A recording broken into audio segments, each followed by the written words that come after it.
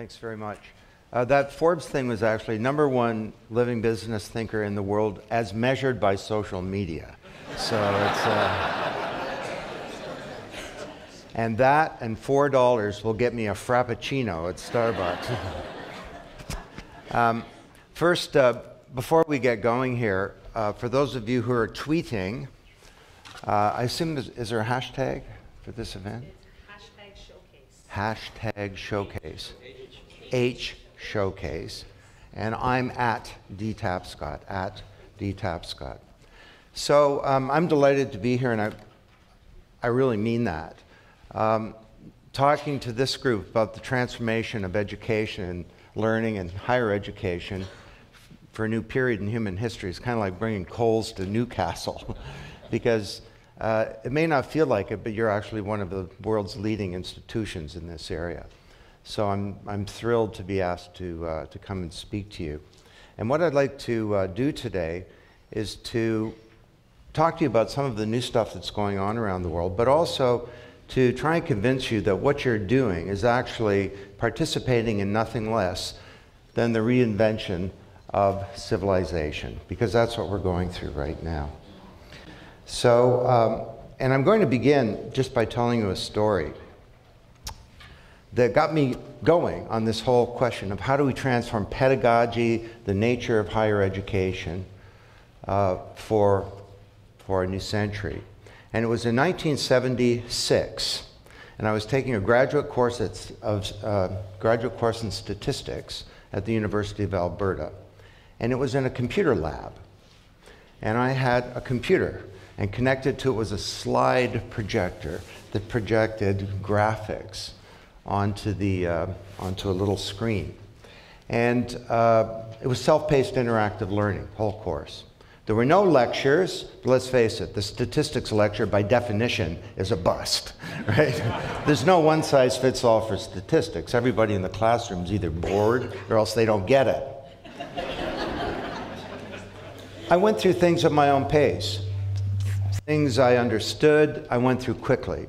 Things I didn't understand, I went over and over until I got them. I remember thinking, man, if somebody saw me going over this again, they would think I was really dumb. But nobody saw me, and I went over it until I got it. I got an A. I ended up getting a scholarship, actually, in advanced multivariate. If we could just turn the volume down a bit, that would be really awesome. Thank you. But most people got an A, up from a B- on the same set of standardized tests. So I thought, wow, this is going to transform all education. See, because anything where there's right or wrong answer, you do interactive, computer-based learning, and that frees up the teacher from being a broadcaster of data to become someone who could work in small group discussions, and that's what we had. 3 things. Interactive learning for anything where there's a right or wrong answer, small group discussions, and the third was projects, where you get to collaborate together to solve problems.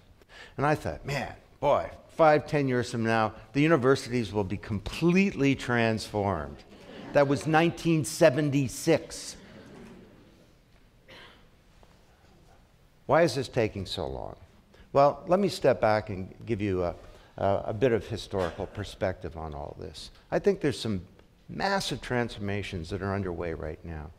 Now, some of you may have seen Wikonomics. This book was about the corporation. And we argued that, this is my 13th book actually, we argued that the internet is not about websites, eyeballs, stickiness, clicks, page views, .coms, hooking up online, anything like that.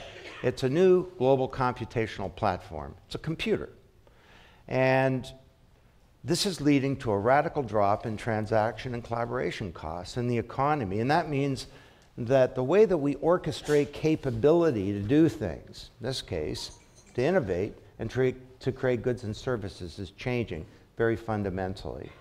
And it was about the corporation. And the book sold very well. It was actually the best-selling management book in the United States for the whole year. And then something happened. We saw the crash of the global economy. I mean, who would have imagined 5 years ago that one of the big themes of business books and magazine articles and so on these days would be How to Save Capitalism, or Is Capitalism Even Savable? And these books are not being written by Occupy types. They're being written by the capitalists.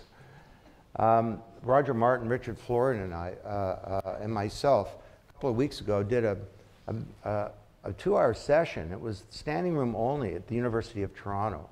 A crowd as big as this one in all the other rooms, about what's wrong with capitalism and how can we fix it, or is it fixable? Now, some of you may know this guy, Paul Krugman, New York Times columnist, won a Nobel Prize, economist, controversial guy. And for some reason, I've ended up speaking at the same event as him recently. And he gets up and he says, look, when you have the meltdown of a financial services industry, you get a prolonged period of slump. Japan had one in 1992. They're still in a slump. He says, so get ready for a couple of decades of ugliness in the global economy. And that's the good news scenario, he says, because some really bad things can happen, like if Spain or Italy were to default on its sovereign debt, the euro would crash, Europe would go into a depression, the global economy would go into a depression. So I get up on the stage and I look out and there are all these people in a fetal position. And I say, look, far be it from me to debate a Nobel Prize-winning economist, but I have a slightly different view. I think that the future is not something to be predicted. The future is something to be achieved. And we can achieve a very different future in the world today. But if we're going to do that, we need to know what the problem is. And the problem doesn't fall within the paradigm or the mental model of traditional economists who worry about things like the business cycle. And where are we? Is it a double dip, or do we need austerity or stimulation? No. This is not a cyclical change that we're going through. It's a secular change. This is a turning point in human history. And this is the topic of my most recent book that really discusses a whole set of institutions, and higher learning is one of the central ones. If you look around today, you'll see a whole set of institutions that are in various stages of being stalled or frozen or in atrophy or even failing, contrasted with the contours of a set of sparkling new initiatives that show how this thing could be rebuilt around a new medium of human communications and around a new set of principles. The industrial age is finally running out of gas. By the way, if you want to buy macroeconomics, the best way to get it is in massive volume. Christmas is coming soon. You look like people with friends. No, seriously. I mean, these are 16 institutions. Every one of them is stalled, but you can see a whole new model emerging. The upper left there, Industrial Age Corporation, typified by General Motors, America's greatest company. It went bankrupt. The financial system, the core modus operandi of Wall Street, almost brought down the global capitalist system. It hasn't changed. The newspaper, the last newspaper in Canada will be published around 2025. The problem that newspapers solve isn't really a problem anymore. As one youngster said to us, if the news is important, it will find me. Twitter is my newspaper. I've got it organized into all the different sections, essentially, of a newspaper.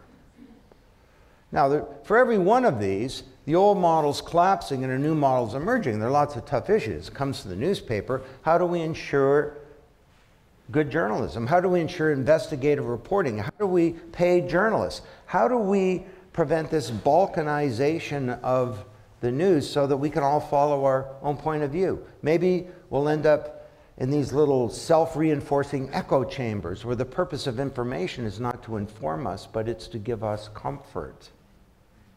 I think every kid should be studying media literacy, starting probably in kindergarten. Now, the university and higher education is one of these. And for every one, we have an industrial age model. It's a model where something at the top had control and it pushed down standardized units to passive recipients. The industrial age was an age of scale and it was an age of standardization. So mass production, push out products. And so mass marketing, push out ads. Mass media, you push out radio shows or newspapers or TV shows. Mass education, push out lectures. You know, we have the best model of higher education in the world that 17th century technology can provide. It's based on the lecture. It's one-to-many, one-size-fits-all. It's based on the teacher, and the student is inert. And they're isolated in the learning experience. It goes like this. I'm a teacher, I have knowledge. You're a student, you don't. Get ready. Here it comes. To me, the lecture is the process whereby the notes of a lecture go to the notes of a student without going through the brains of either. Now, I appreciate the irony that I'm standing up here giving you a lecture. But this is actually not a good way of learning. You know, none of you are going to remember the 16 themes or the 5 principles or the 7 transformations of higher education that I'm about to tell you about. I'm just trying to convince you of a big idea and to situate what you're doing in a broader context. So this is a time of great contrast where the old is failing and the new is emerging. Now, before I get into it, let me just take you up another 30,000 feet. If you want to understand what's happening to education today, I think you need to go back a few hundred years. All around the world, as recently as decades ago, we had an agrarian economy, and the economic and political system was called feudalism. And knowledge was tightly concentrated in tiny oligopolies of the church and the state. People didn't know about things. There was no concept of progress. You were just born, you lived your life, and you died. And then along comes Johannes Gutenberg with his great invention. And over time, different parts of the society, new parts, new classes, started to get access to information and knowledge. And when they did, the institutions of feudal agrarian society appeared to be stalled or frozen or in atrophy or even failing. It didn't make sense for the church to be responsible for medicine when people had knowledge. So we had the Protestant Reformation. Martin Luther called the printing press God's highest act of grace. You saw the creation of parliamentary democracy, the nation state. There were national democratic revolutions all across Latin America and other parts of the world. We saw the creation of science, the corporation, the industrial revolution, and the modern university. University and higher education was basically a place to keep the books way back under feudalism. But over time, people started to come together and around this place where they kept the books, and that became a place for teaching. And then with the printing press, books became more broadly distributed. So it was all good, and it advanced our standard of living. Millions and millions of people around the world began to learn, but it came with a cost. And once again, the technology genie is out of the bottle. This time it's very different. This is so important. The printing press gave us access to the written word. The internet enables each of us to be a producer. The printing press gave us access to recorded knowledge. The internet gives us access not just to knowledge, but to the intelligence contained in the crania of other people on a global basis, real time. I don't think this is an information age. It's an age of collaboration.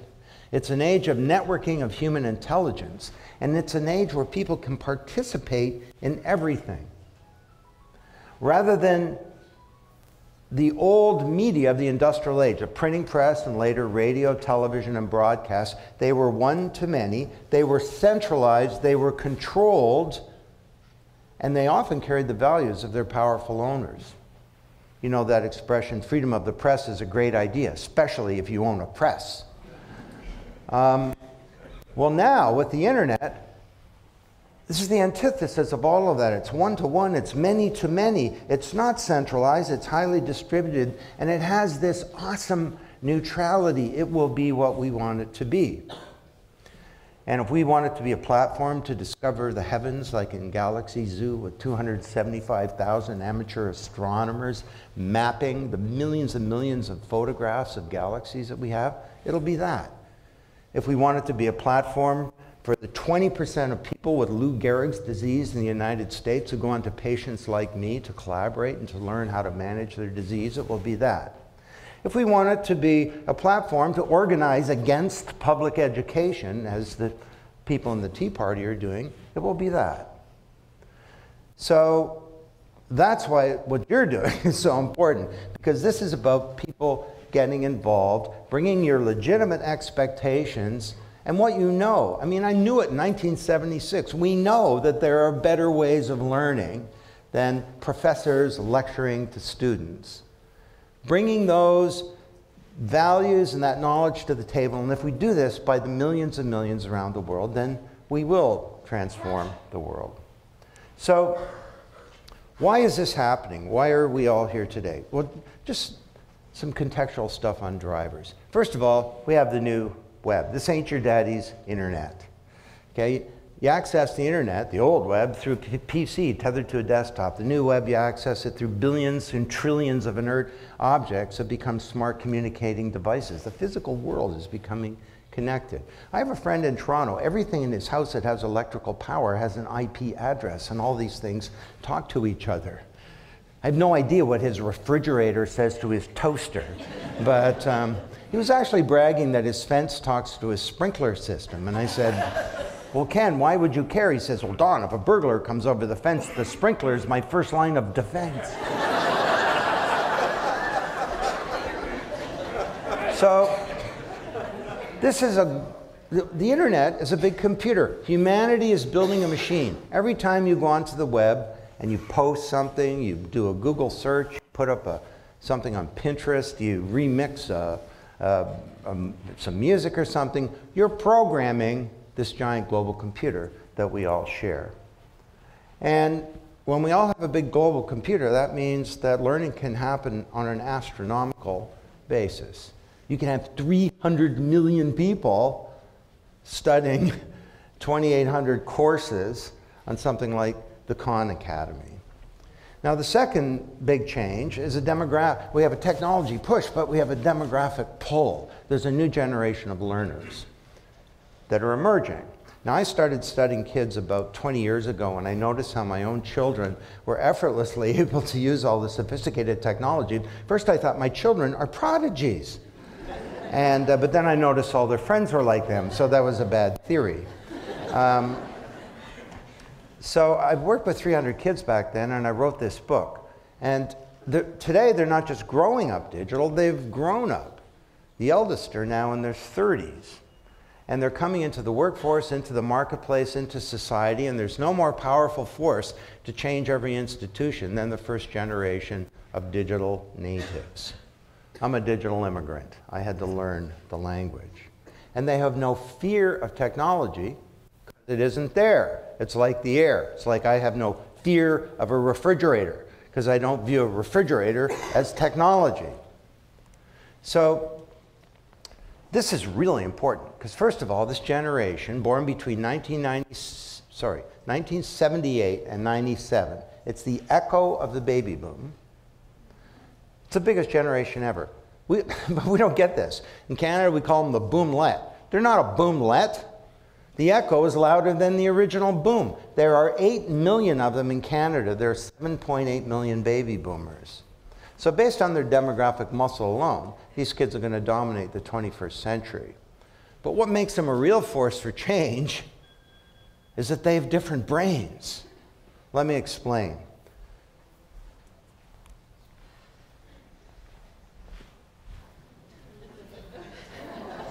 This barely got a chuckle. This is a slide from Growing Up Digital in '97. When I put this on the screen in 1997, people would fall off their chairs. They'd be laughing so hard. Today, everybody looks at it like, what's that weird thing? Why doesn't he have a tablet or something? Time online is not taken away from hanging out with your friends, learning the piano, talking to your parents, doing your homework, or kicking a football. Time online for kids growing up today is taken away from television. The baby boomers watch 24 hours a week of TV, straight on. These kids come home, they watch less TV, but they watch TV, but they watch it differently. They come home, they turn on their computer, and they're in 3 different windows, and they're texting and listening to, you know, iTunes and maybe talking on the phone, and they got 3 magazines open and a video game going. Oh yeah, and they're doing their homework at the same time. But the TV may be on, but it's in the background. It's kind of like ambient media. It's like music. And when they're online, what are they doing? Well, they're, rather than being the passive recipient of somebody else's video, like their parents, they're reading, organizing, authenticating, composing their thoughts, telling their stories, searching for stuff, scrutinizing, remembering things, so-called multitasking. This is changing the way a generation thinks. And the reason is, and some of you probably have studied this, 1/3 of the human brain is developed during extended adolescence, age 8 to 18. And the number one variable determining what your brain is like after your DNA is how you spend your time. And if you spend, during this period, 24 hours a week watching TV, like my generation did, you get a certain kind of brain. If you spend an equivalent amount of time being the actor, the initiator, the organizer, that gives you a different brain.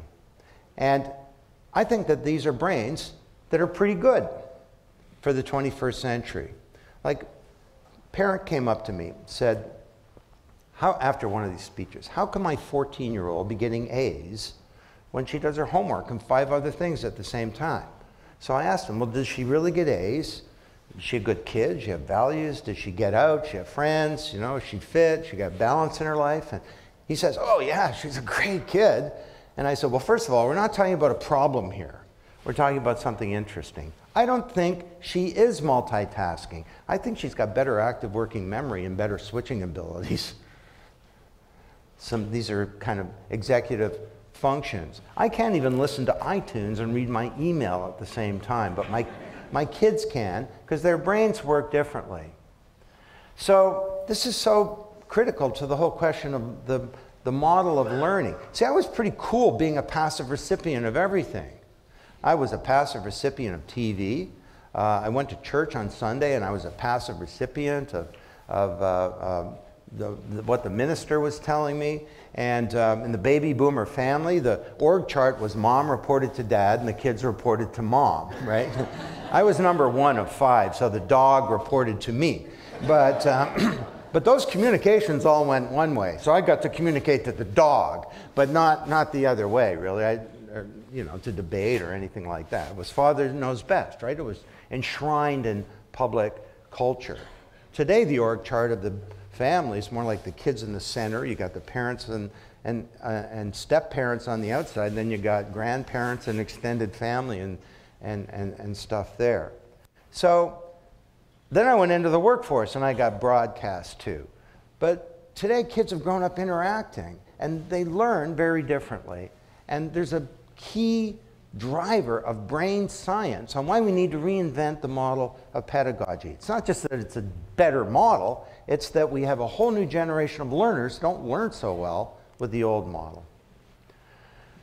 Now, I think we fear what we understand. We got, you know, this is the dumbest generation. It's the title of a book. How the digital age stupefies young Americans and jeopardizes our future. This English professor named Mark Bearline says, don't trust anyone under 30. I've debated this guy 6 times, right? And, oh, kids are so stupid today. Their Generation Me, a book by Jean Twenge, says we've created a little army of narcissists. They don't give a damn. They're all focused on Facebook and YouTube and MySpace and tweeting and so on. It's a generation of that's into all kinds of bad stuff, drugs and terrible rap, and oh, they're violent and they're bullies online, and they're net addicted, glued to the screen, losing their social skills. The internet is eating the neocortex of youth today. This is an awesome stereotype. Trouble is, there's no data to support it. We did a $4 million research project. We interviewed 11,000 young people in 10 countries. We talked to everybody we could who knows anything about brain science and this new generation. It was the biggest study of any generation ever. There's no data to support that. They're not the dumbest generation, actually. They're the smartest generation. Kids are graduating from higher education like never before. It's never been tougher to get into the best schools. We've got standardized tests at an all-time high. IQ, of course, has been growing year over year for many years. Now, there's a problem. The top third are spectacular. They're the kids at Humber. The middle third, well, another great institution. The middle third are doing pretty well. The bottom third are dropping out of school in Canada and in the United States. But there are real reasons for this. It's not technology. These kids are coming from single-parent families. They're pretty much poor. The mom doesn't have time to talk to the kids, let alone to work with them on their homework if she was so inclined. They're coming to school hungry. There's an old model pedagogy in the schools that they can't relate to. There's all kinds of inner city stuff, gang stuff that's related to a lot of that. This is not a failing of technology. It's a failing of public policy. You know, we're cutting back on education. This is ridiculous. And to blame the internet, it's kind of like blaming the library for ignorance. So, how about all the other stuff? They don't give a damn. Well, you know, youth volunteering in both high school and post-secondary has been growing year over year for 15 years. They're into drugs and alcohol. Well, actually, the percent of kids who are clean in high school in the United States has been growing year over year for 15 years. They're a bunch of bullies and criminals. Youth crime has been dropping in Canada and the United States year over year for 15 years. We can be enormously hopeful about this generation. I think we fear what we don't understand. This is the first time in human history when children are an authority about something really important. I was an authority on model trains when I was 11. Today, the 11-year-old at the breakfast table is an authority on this digital revolution that's changing business, commerce, government, learning, publishing, entertainment, every institution in society. When I was a kid, we had the generation gap, big differences between kids and parents over values and lifestyle. It doesn't exist today. Kids and parents get along really well in Canada. Look at your kid and your iPod and your kid's iPod. There's overlap. My parents didn't even like the Beatles, let alone the Doors. What we have today is a generation lap, where kids are lapping their parents on the digital track. And if you've got a teenager in your house, you know what I'm talking about. Who does the systems administration in your home? So, this is humbling. So that's what's going on here. That's what's behind this fear. I want to move along, but just really quickly. This is a panel. I interviewed these youngsters in front of audiences. The left there's a Torontonian. Actually, she now lives in Europe. Her name's Rahaf Harfouche. She was studying in Paris. Her boyfriend was in Toronto. So they turn on video Skype all day long to keep the relationship going. They cook together across the Atlantic Ocean. So I asked her, Rahaf, your generation, do you use email? She says, no, not really, Mr. Tapscott. I mean, email is sort of like yesterday's technology. And I said, well, if you did use email, what would it be for? She says, email is kind of like a formal technology, say for sending a thank you letter to one of your friend's parents. That would be a good use of email. I said, aren't you part of the dumbest generation? I bet you don't read the newspaper. You probably don't watch the evening news. You probably get your news from Jon Stewart and The Daily Show on Comedy Central. She said, well, I don't think that's a fair stereotype. I mean, I think I'm informed and my generation is, but you're right, I don't read the newspaper. Then she says, she's putting it back to me. She says, but Mr. Tapscott, have you ever seen one of those things? They come out once a day. And that they're not hot link, they're not multimedia, and you get this weird black stuff on your fingers. She said, let me tell you how I'm informed. She describes how she curates her environment. She follows points of view she disagrees with. She says, you're right, I don't watch the evening news, but does anybody? Sam Donaldson told me the average age of the ABC nightly news is 64. And she says, you're right, I do watch The Daily Show, but not to get the news. I don't think The Daily Show would be funny unless you know the news. Two down from her is Sherry Kong. Sherry is a 20-year-old student in New Zealand, hired with 80 other students by the government. Their job? To teach the teachers how to use the internet in the classroom. I asked Sherry, what are the teachers like as students? She says, oh, Mr. Tapscott, the teachers, they're awful. They talk in class, they don't do their homework. And beside, you just picture that. And beside her is Michael Furtick. You know this kid, anybody? He's a kid. He's the granddaddy of them all. He's 28 at the time. I've known Michael since he was 13. He's from Toronto.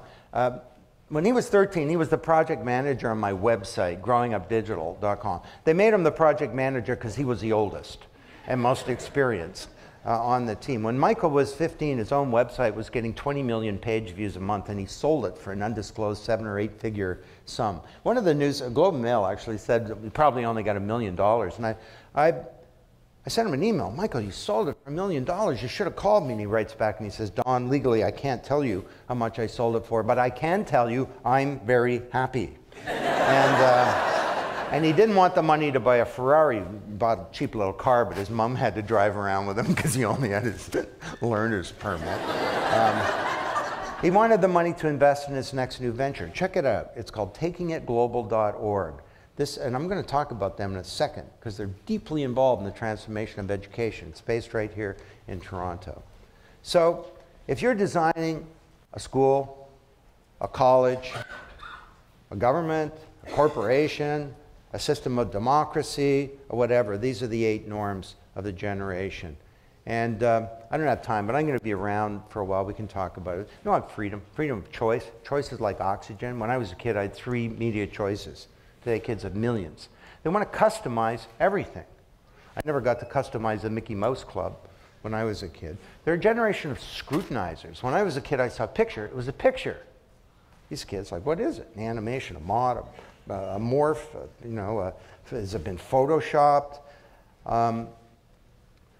Generation with very strong values, integrity. Generation of collaborators, and they learn through collaboration.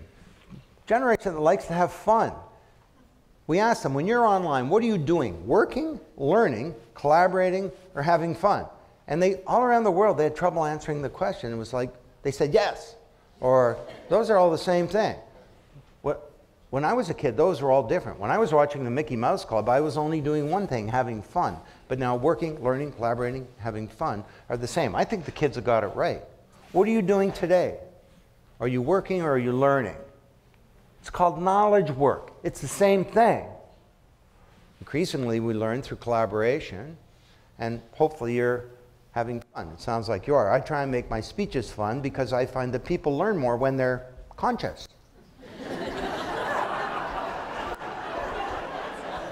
It's a generation that wants to have speed, not immediate gratification. No, that's a bad stereotype. They have legitimate expectations that there shouldn't be bureaucracy and things should happen fast, and it's a generation of innovators.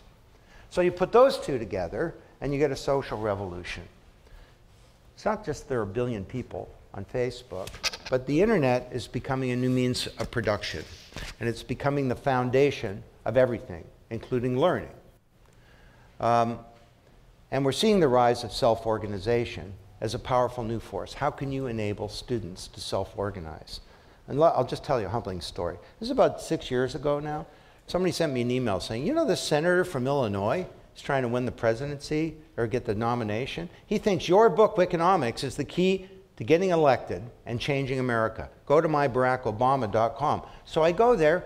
There's my book right on the screen. It says, we believe in the transparency, use of the internet every way possible, and the book Wickonomics by Don Tapscott. And he's saying, I'm asking you to believe not just in my ability to bring real change in Washington, I'm asking you to believe in yours. And I looked at this thing, and well, my first reaction was, I am the man. Clearly. But not so fast, Don, because it turns out I'm not the man, you see, because there was a Wickonomics community, but there was also a Single Moms for Daycare for Obama community, and there was a Young Firefighters for Obama community. He created a platform whereby 35,000 communities self-organized, and that's what brought him to power.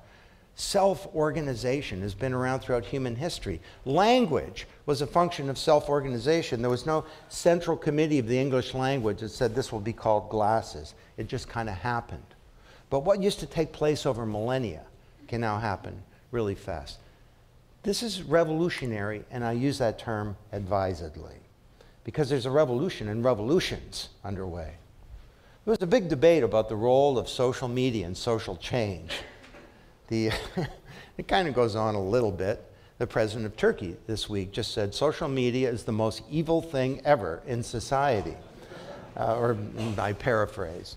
But, and I was involved in this debate, but it got settled pretty much. One word, Tunisia. Then there was another word, Egypt, and another word, Bahrain, and another word, Libya. And there ended up being about 15 different words that settled the debate. Now, the Tunisian revolution wasn't caused by social media. It was caused by injustice, really, and oppression. It wasn't created by social media. It was created by a new generation of young people who wanted hope and who didn't want to be treated as subjects anymore. But the media was key in all kinds of ways that people don't understand. You know, during the Tunisian revolution, snipers were killing unarmed students in the streets, protesters.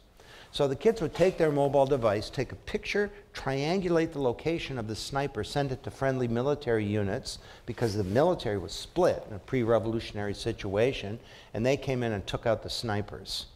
You think social media is about hooking up online? For these kids, it was a tool of self-defense.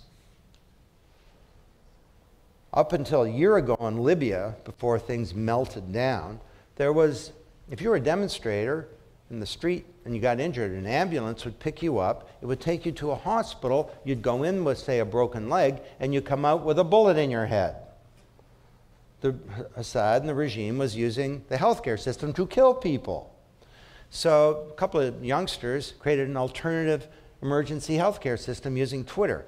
Somebody gets injured, tweets go out with a hashtag, they get picked up, they get taken to a makeshift medical clinic where they get medical care as opposed to being assassinated.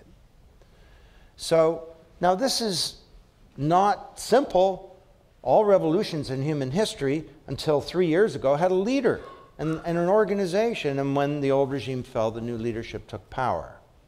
These wiki revolutions, as I've called them, happen so fast they create a vacuum, and politics abhors a vacuum, and the danger is that the old regime steps in, or fundamentalist type forces, and you can see that playing out in Egypt, for example, today. But it's not going to be easy, but the arc of history is a positive one. And this is all going in the right direction. The new social world is bringing about freedom. And the horse is out of the barn. The train has left the station. The cat is out of the bag. Help me out here. The toothpaste is out of the tube. We're not going back. Now, this is leading to a very profound change in the sort of deep structure and architecture of all of our institutions. And I'm a little bit behind, so I'm not going to tell you about this. But you can read in my work. I think the person who best described the meaning of the internet, never wrote about the internet, his name is Ronald Coase. He's 103 years old today. And 75 years ago, he wrote a deceptively simple paper where he asked, why does the firm exist? Why do we bring all this stuff inside the boundaries of a corporation? Why aren't we all independents? Why do you have Humber College? Why don't we all just go out and be educators? And he said the answer is collaboration costs. The costs of search in an open market, he said, this is 75 years ago, of finding all the right information or people or whatever to do something, be totally prohibitive. So we bring that inside the boundaries of institutions, where you have, back then he said, where you have filing cabinets to find information and org charts to find people and so on. And he was right. The big industrial age corporation did all this stuff inside the boundaries. Along comes modern travel, transportation, telephony, telex. I wrote a book called Paradigm Shift a couple of decades ago now, and I said the boundaries of the firm are becoming more porous. And then we saw the internet that further dropped transaction costs, and that led to what we have today with the new social web, is the transaction and collaboration costs are dropping so much that peers can come together and create value. And this is what's happening in higher education. It's peer production of higher education. Now, if you can create an encyclopedia with 2 million people, it's in 240 languages, it's 20 times bigger than Britannica, and according to the big study that's been done, the quality is about the same. What else could you create? Could you create a computer operating system through peer production? Well, the Linux operating system is now the dominant operating system in the world.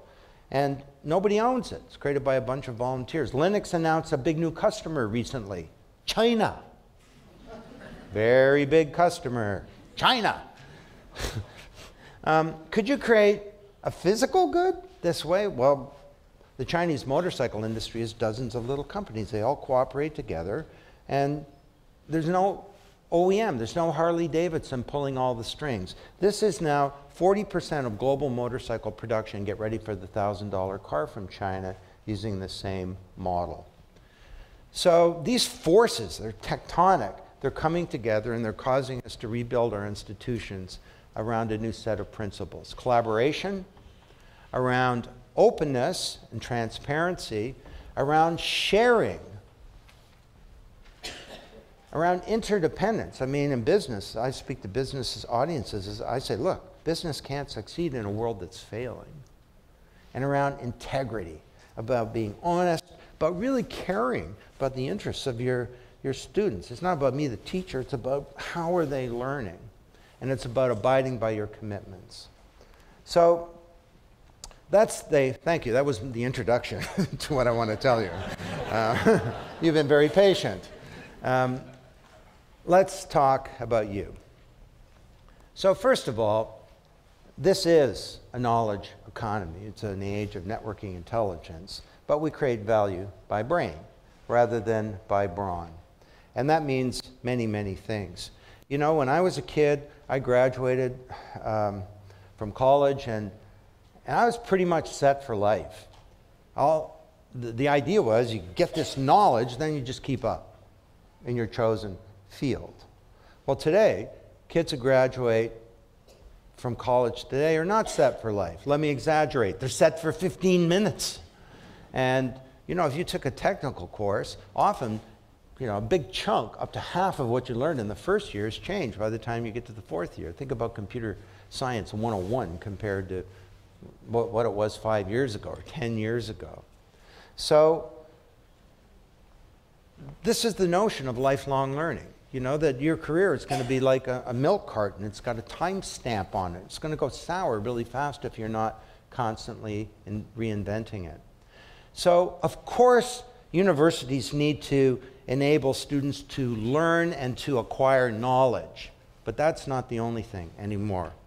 You see, because it's not just what you know when you graduate that's critical. It's your capacity to think and to learn lifelong and to solve problems and to put things in context and to collaborate and to know the meaning and importance of stuff, to work with others. So that's a huge change that's underway. Now, what's wrong with the old model? Well, I said teacher focused one way, one size fits all, and the students isolated. We need to move to a new model. And the lecture is an extraordinary thing. I mean, lectures are an okay way for motivating people, but I've been studying what you do, and the whole idea of moving away from lectures. Still do lectures, but they have a very different role. They're not for instruction. They're more for context creation or for motivation. Now, just a couple words on K-12, because this can get us going. Every kid in Portugal is getting a computer. Now, they made some mistakes with this, and I was involved in it. But done through a partnership with a bunch of technology companies. The parents all pay a little bit, and the government is making a contribution, but the government of Portugal doesn't have a lot of money.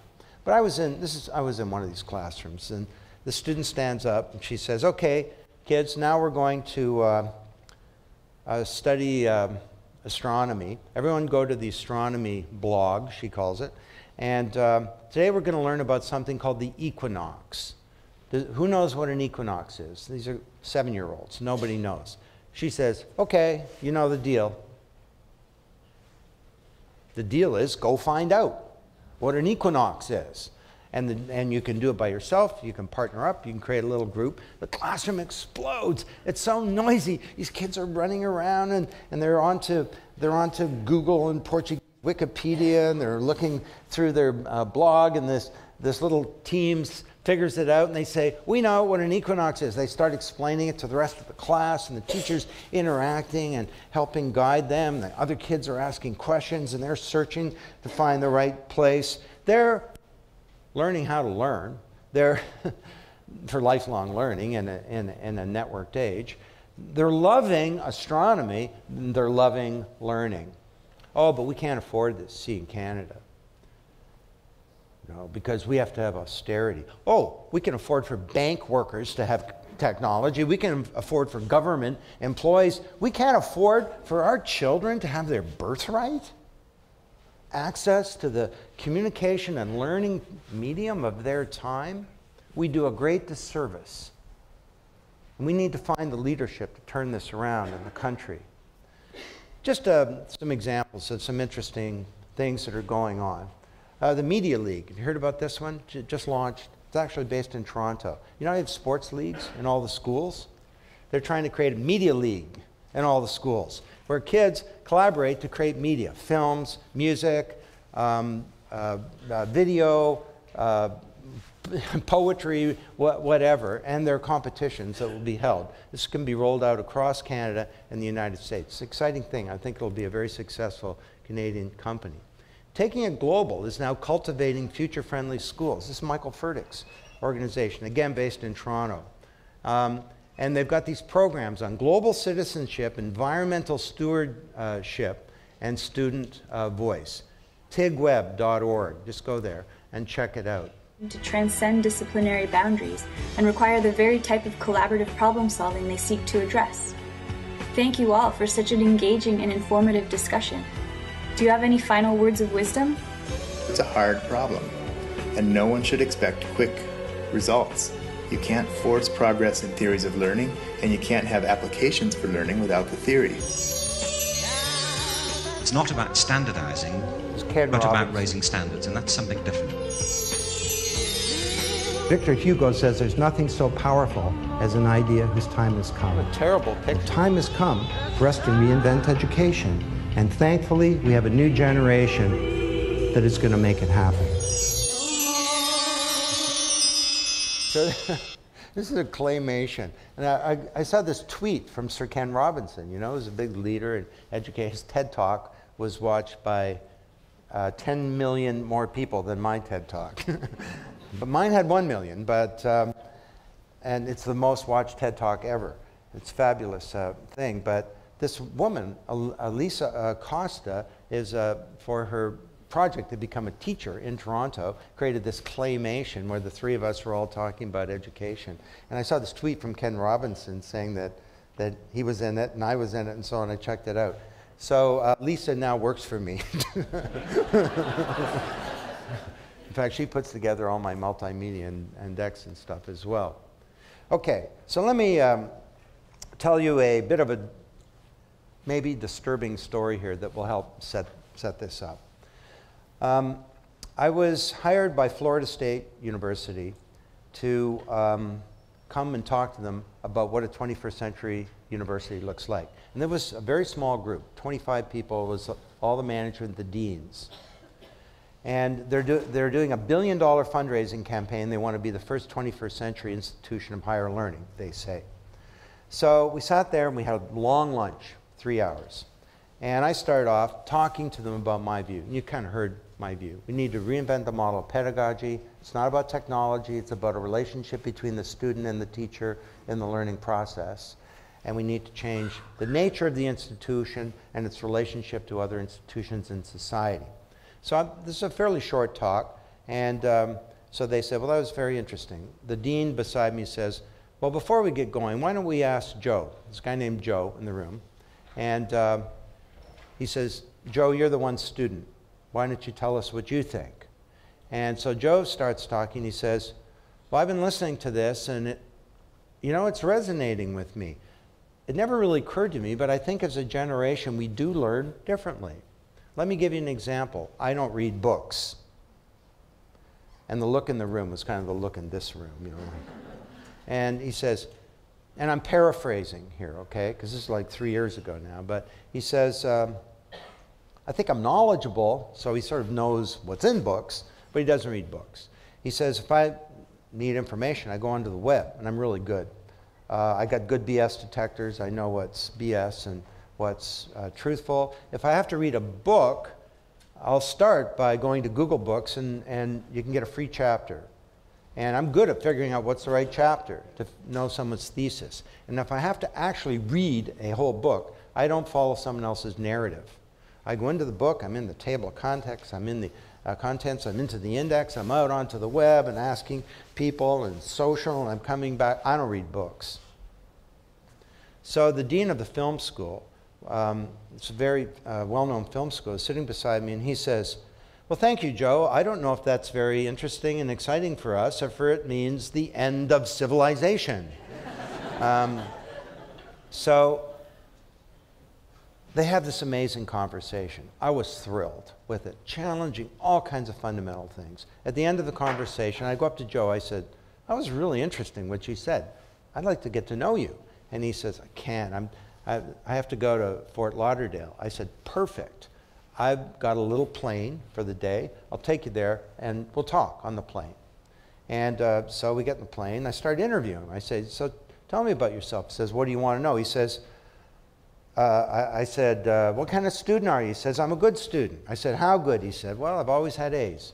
4.0, grade average. And I said, that's good. I said, what else do you do? He says, well, I'm the president of the Students' Council here. I have been for 2 years, and I have a budget of $12 million. I'm on 18 committees, and I chair 11 of them. And that takes a fair bit of time. I said, I'm sure it does. I said, anything else? He says, well, the usual kind of sports stuff. I like sports. I'm not really great. He said, I guess the really big thing in the last while is that when Katrina hit, my girlfriend was from New Orleans, so we went down there to see what we could do. And there was no healthcare clinic in the devastated 9th Ward, so I set one up. I said, you set up a healthcare clinic? He says, yeah, I mean, you have the internet. You can do anything you want to do. You need an air conditioner, you can get an air conditioner.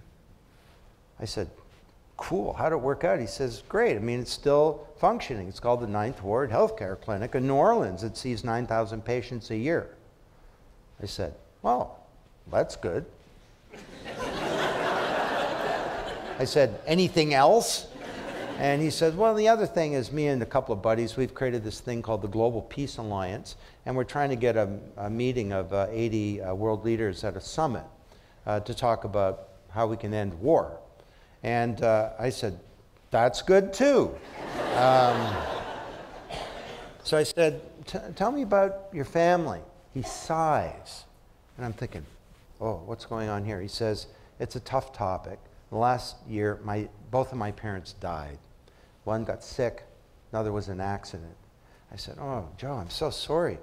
I said, do you have siblings? He says, yeah. I got a bunch of siblings, and I'm the eldest, so it's my job to keep the family together. And I said, well, did they live here in Tallahassee? He says, no, they're in Lauderdale. I said, well, how do you keep the family together? He says, well, we're online all day long. He says, you know the best thing I found? We created a family guild on World of Warcraft, and we slayed dragons together. That's so cool. I said, what are you doing next year? He says, well, I'm going to London, and I'm going to study. I'm doing a master's degree. I said, great, where are you going? He says, Oxford. I said, a master's in what? Philosophy. Oxford and Cambridge would be the two hardest places in the world to get into for a master's degree in philosophy. I said, congratulations. And he says, yeah, one of the things I'm so excited about is we're going to have the British healthcare system. He says, because when we were kids, we just never went to the doctor, you know, because we couldn't afford it. So he knows all about the British healthcare system. He knows about Maslow's hierarchy of needs. He knows about Plato's views on education. He's as knowledgeable as anybody I've met. He doesn't read books. I said, so did you get some financial aid? to do the degree, and he says, oh yeah, it's great, I got this scholarship, it covers everything. I said, cool, where'd that come from? He says, well, it's called a Rhodes Scholarship.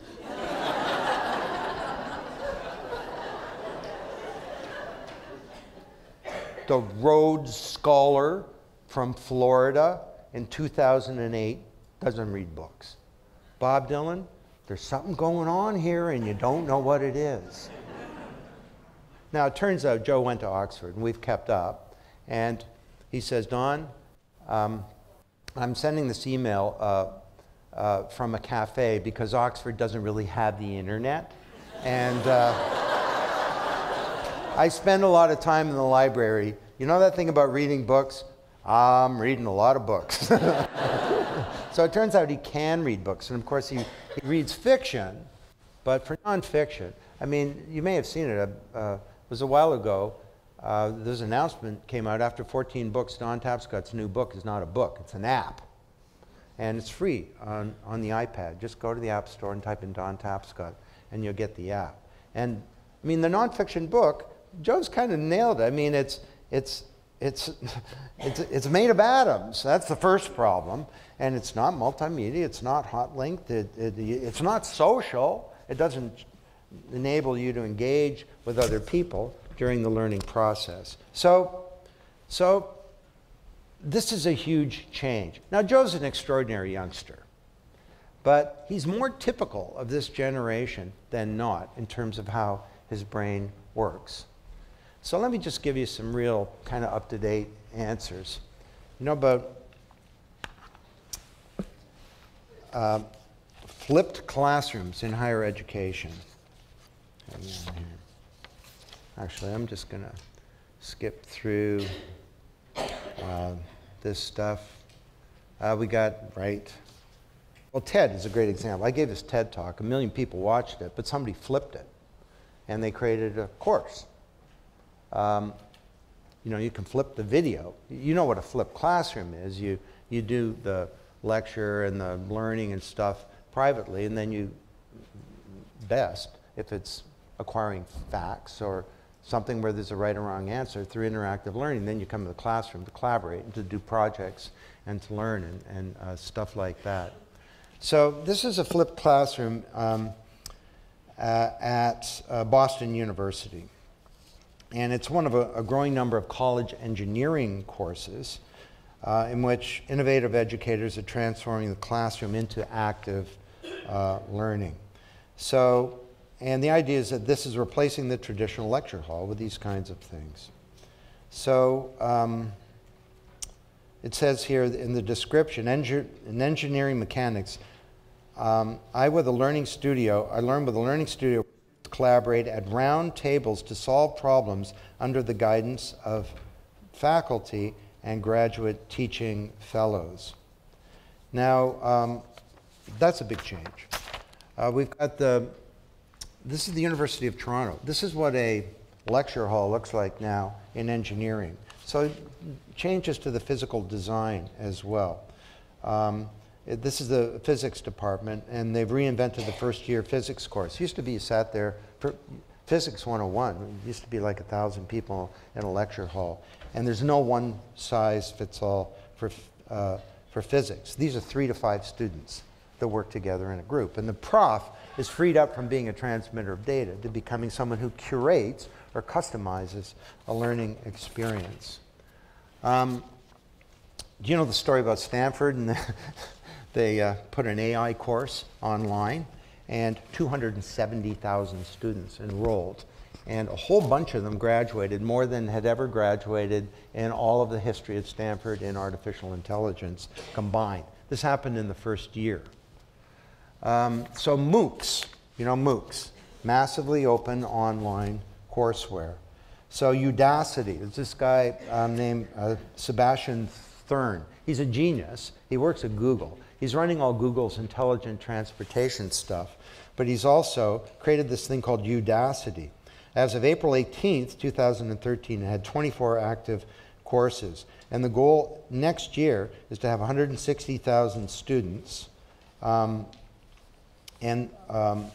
being active in learning environments. Okay, the really big one, of course, is Coursera. I went on last night to see. There are 3,800,000 students on Coursera.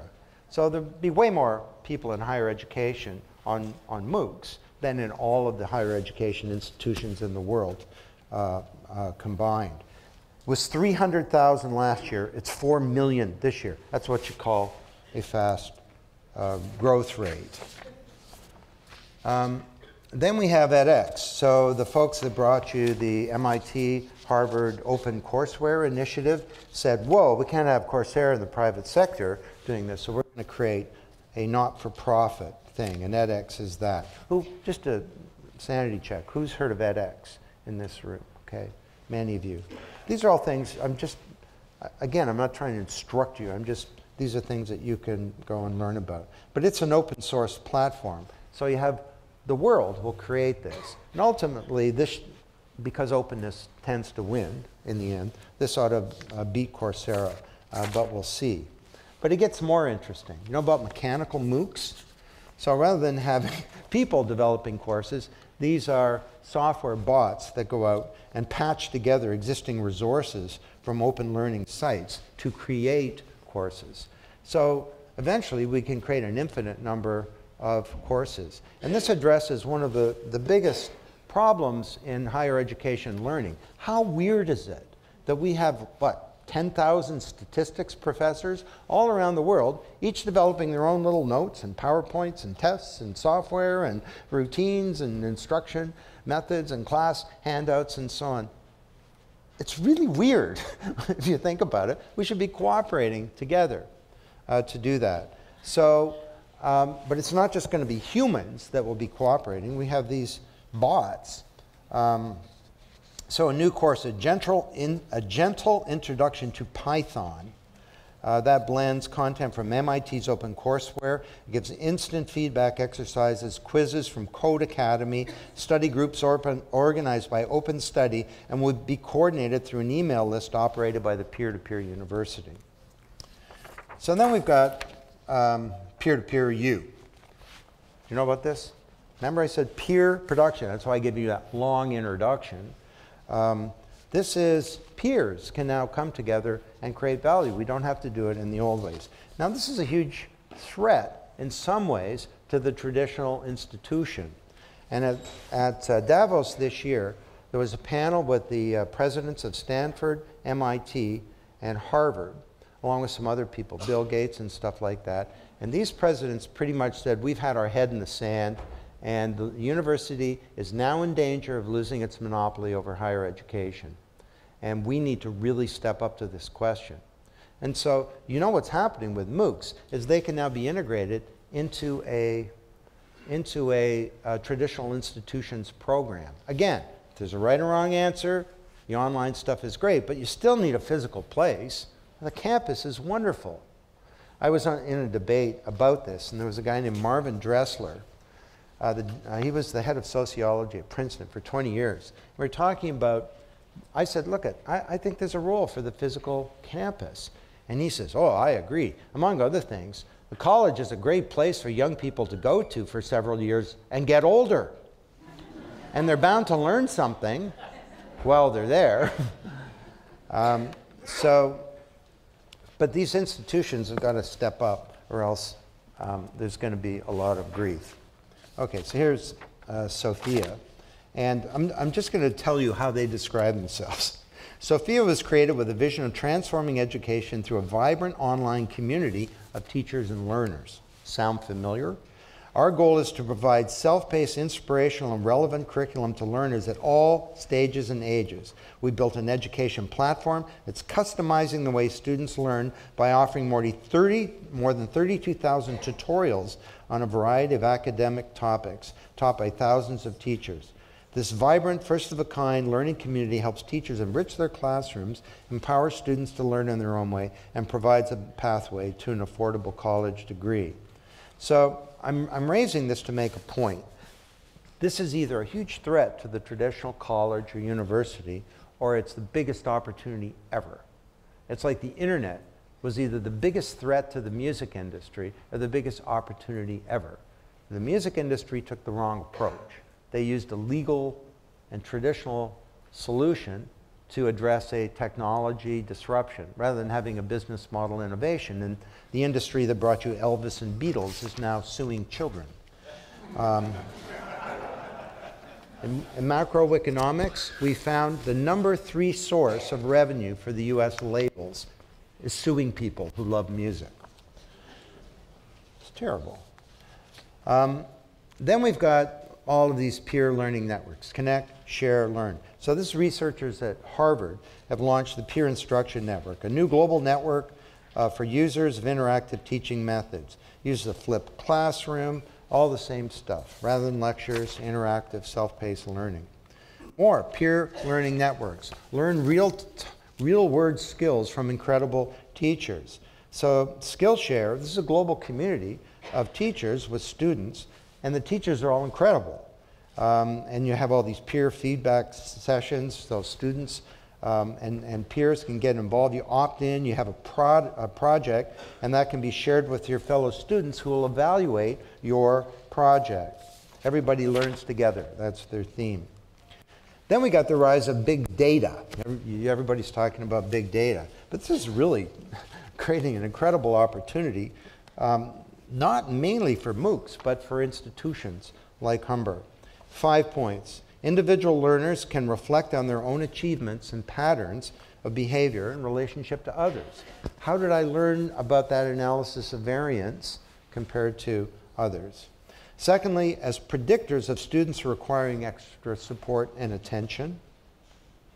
I just want to tell you a little story about that. After Growing Up Digital came out, I was at a cocktail party, and it was in Toronto. And a woman in her 60s came up to me, and she said, "You're Don Tapscott. I just wanted to meet you because you changed my life." And I said, "Tell me more." She says, "Well, I teach at one of the independent schools, Branksome College. I'm a math teacher, grade 9 and 10. And I read this book and I saw you give a lecture about changing pedagogy. I decided to do it. We got computers into the classroom and some instructional software for math. I don't give lectures anymore. Kids interact, and we have small group discussions." She says, "Those kids are learning better than they ever did. Performance is way up." She says, "But a key thing is I know more about every one of those kids after a month than I did after a year because she's got the data."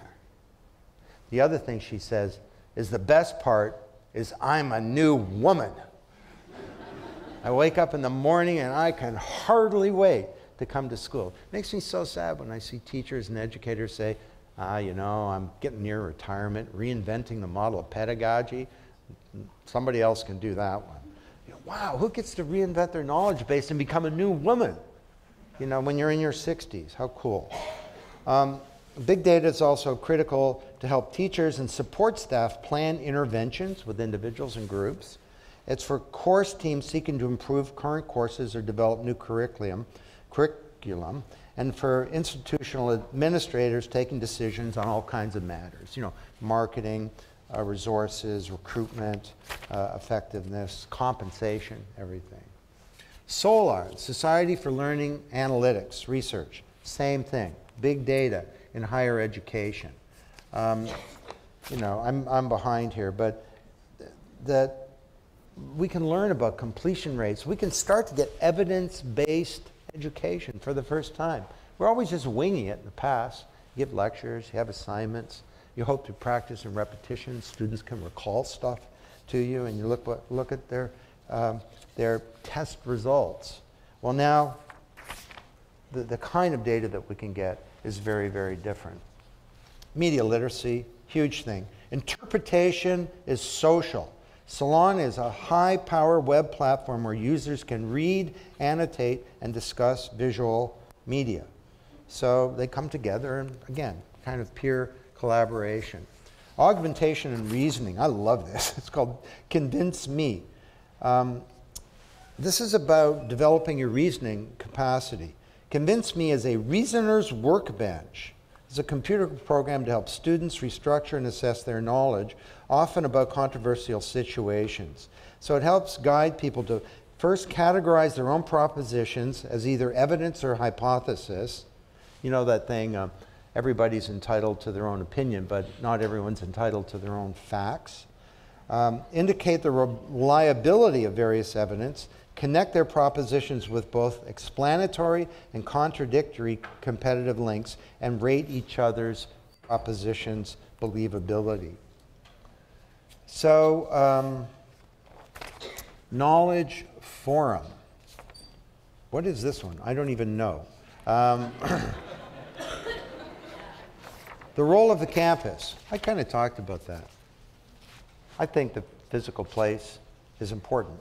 Learning is social, and social needs to be more than just online. There's all kinds of great, smart stuff. This is Socrative learning. It's a student response system that empowers teachers by engaging their classrooms. And Socrative is very cool because basically students log on and they interact real time with content. And their responses are visually represented for multiple choice, true, false, or short answered questions. So how about the issue of credentials? Oh, colleges are safe, universities are safe, because all these other things don't grant degrees.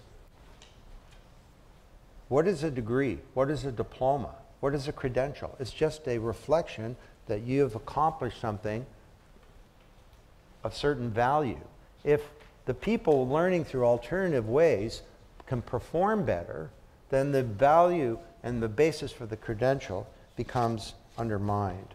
And so the whole credentialing thing is changing. I mean, why can't you, study an introductory music course at Humber and get your AI from Stanford and your whatever computer science 101 from MIT, and those credentials get built into to a Humber credential.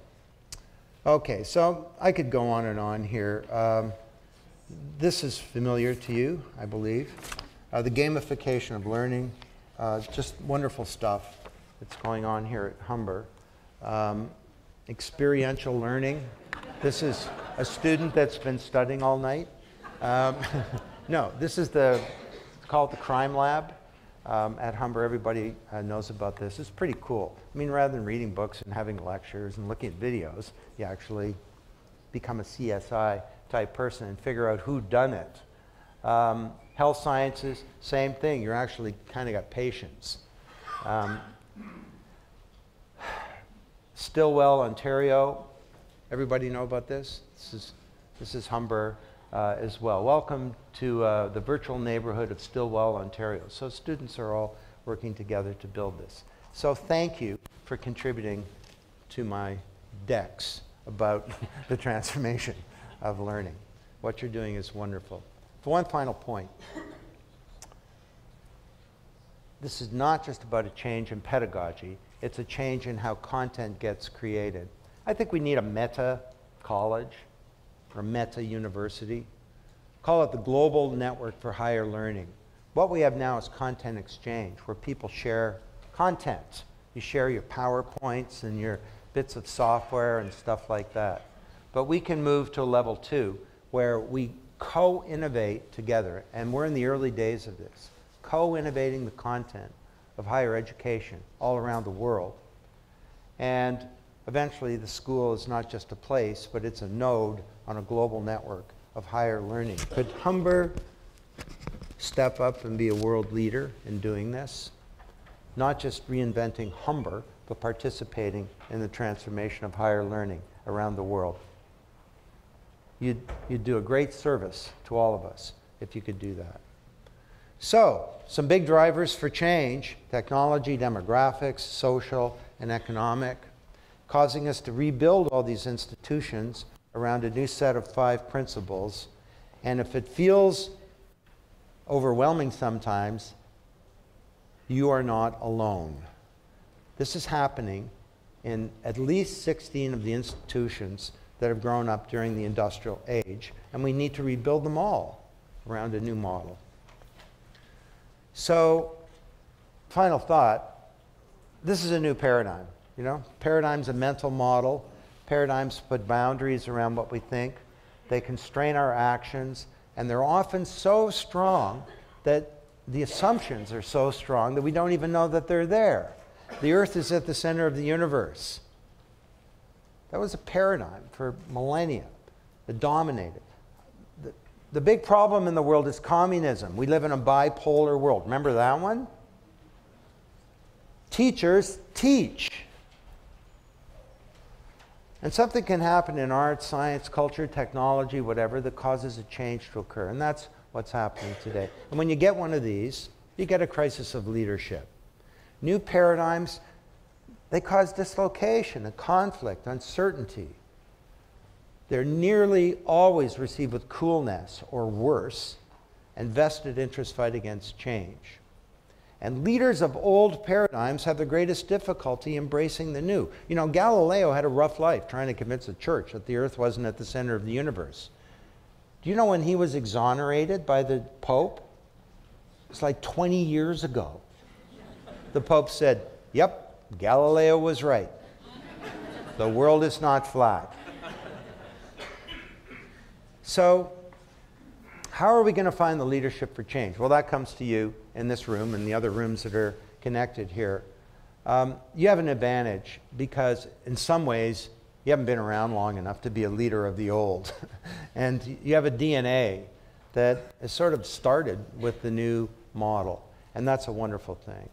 So it also means that leadership can come from anywhere. Now it helps if you have someone at the top who's very smart and who gets it as you do. But the person at the top, as Peter Senge said, to go back to Chris, can't learn for the organization as a whole anymore. Things are getting too complicated, which is why leadership is each of our personal opportunity if we will it. It's not Chris's opportunity, it's yours if you will it. So this is a time of big change. And in all of these institutions, the stakes are very high. It's door number one, door number two. I'd like to end with by stretching your brain a little bit, and I'd like to share with you some research that I've been doing. I've been studying nature recently to try and figure out what new human organizational forms might be like, because I've studied thousands of human organizations. Fish come in schools, birds come in flocks, bees come in swarms. Over the moors of England in the cold winter nights, starlings come in something called a murmuration. You know this word? A murmuration. It refers to the murmuring of the wings of the birds. It's noisy. And starlings are out over a 20-mile radius doing their starling thing, and at night they come together. This protects the birds. Look at that. On the right, that's a hawk, a fearsome predator being chased by the collective power of the little birds. The murmuration has a function. Warms the birds up for the cold night ahead. There's a lot of exchange of information, and it's a way of protecting them. Now, scientists that have studied this have said they've never seen an accident. And there's leadership, but there's no one leader. Leadership changes. And when the moment is right, this is one of the most spectacular things in nature. Now, can we learn something from this, or is it just kind of a sort of a Tapscott fanciful analogy here? Well, this thing kind of functions to the themes that I've been talking to you about today. It's a big collaboration. There's a huge openness. There's a sharing of all kinds of information. And there are some standards and kind of rules that govern how it works. The big one being don't bump into anybody else. But they're sharing information about food sources, about danger, about all kinds of things, nesting. And they're jockeying for position and status and mates and all kinds of things are going on here. And there's a sort of interdependence where the individual birds understand that they can only be successful if the collective is successful. And this gives the birds this great integrity where they have the courage somehow to take on a fearsome competitor.